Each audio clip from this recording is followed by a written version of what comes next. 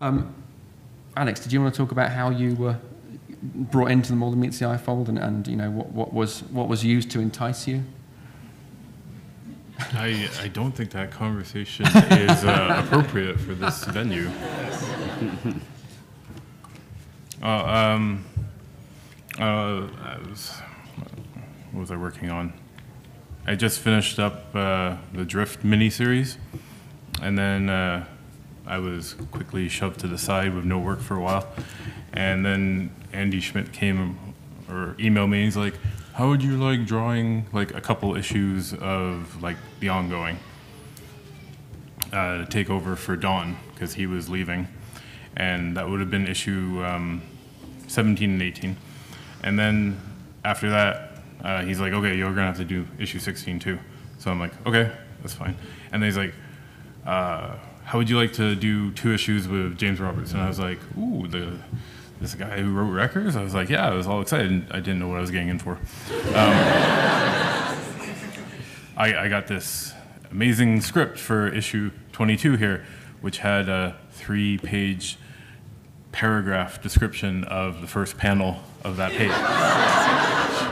He even reminded me like that the writing on the window would be reversed here, because you were looking at it from the inside, and from the outside you want the letters to be visible, so make sure that the letters are reversed. So I've learnt to loosen up since then. I can't remember if you had a description of what the drink was going to be that they were drinking, but it might have been in there. But after that, I finished those 2 issues. Andy Schmidt was telling me like that there would be something bigger coming up. It wasn't until after John Barber came on that he was like, how would you like to do this cover for the new series coming out? And I was like, okay, that's really cool.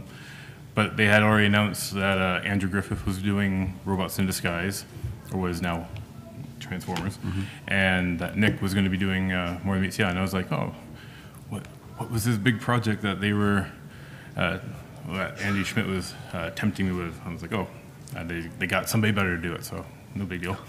And then John was telling me that, he's like, how would you like to do a couple issues of More Than Meets the Eye? And I was like, that sounds pretty good here. And so I got to start on issue 2. And after I was working on that, I was like, you know, I wouldn't mind doing more of this book. And John's like, you want to do the whole book? And I was like, yeah.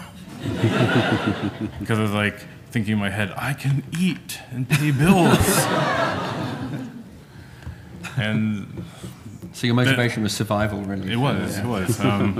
Went from starving artist to person that's now picking out the gray hairs from my beard because of every script that you give me.